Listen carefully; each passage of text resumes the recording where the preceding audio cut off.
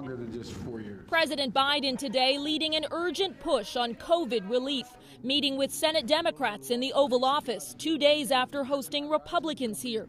Democrats vowing to go big and move fast. They're planning to stick with $1,400 stimulus checks, but signaling a willingness to target the money more narrowly to lower and middle income Americans. We want to do it bipartisan, but we must be strong.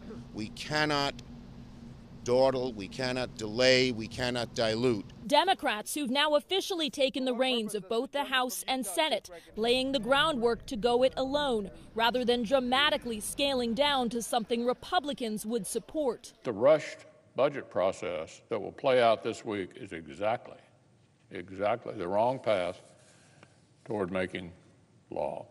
All Senate Democrats would have to vote together to pass the bill without Republicans, and West Virginia moderate Joe Manchin is insisting on a bipartisan process. If they think that we're going to throw all caution to the wind and just shove it down people's throats, that's not going to happen. The partisan rancor pausing today for a final farewell to Officer Brian Sicknick, the Capitol police officer who lost his life defending that building from a violent mob bent on derailing democracy.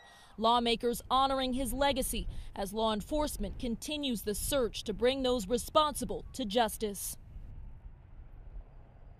In Washington, Alice Barr, NBC News.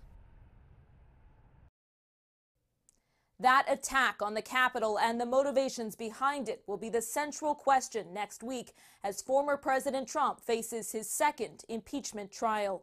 In Washington, Alice Barr, NBC News.